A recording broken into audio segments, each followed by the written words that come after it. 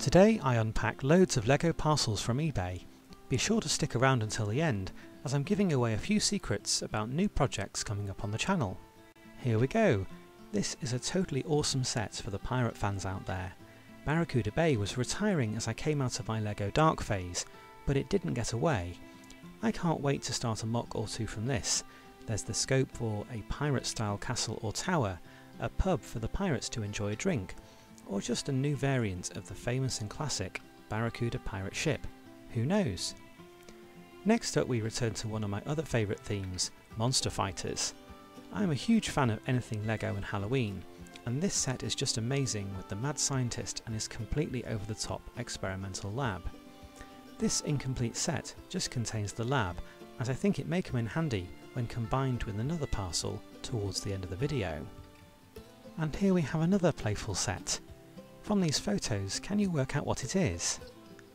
Does this elf make it easier? Yes, it's that Winter Village classic set, Santa's Workshop. Now these brick-built reindeer are a bit hopeless compared to their modern equivalent, but I really do like the main build here, and it may turn into a new house for Santa come the end of the year. Let's see what happens. Next we have the smallest, and I think one of the most rare minifigures that I've ever acquired. Here is Bob Oakley, aka the vampire from the Scooby-Doo Mystery Mansion. I have two of these sets that didn't have these minifigures included, so this one will go nicely with the sets, especially since I plan to remake my Scooby-Doo haunted house at some point. Check it out later on this year. Now in this parcel is a really rare set from the LEGO Studios lineup.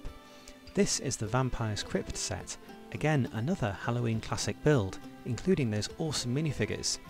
I didn't get the vampire here though, I got Sam Sinister instead. I was thinking about making a large crypt-like diorama for this autumn, and there's loads of inspiration out there. Check out these ones. Last but not least is a little set I'm absolutely thrilled to find. Now this model is part of the Ninjago range, and whilst I'm not much of a fan, I think it's going to be quite fun to incorporate it with other Ninjago sets and come up with some interesting results.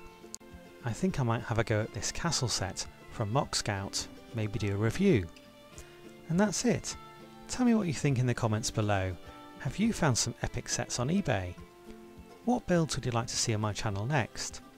I'm taking a break for a week or so, but I'll be back with a very special MOC just for you.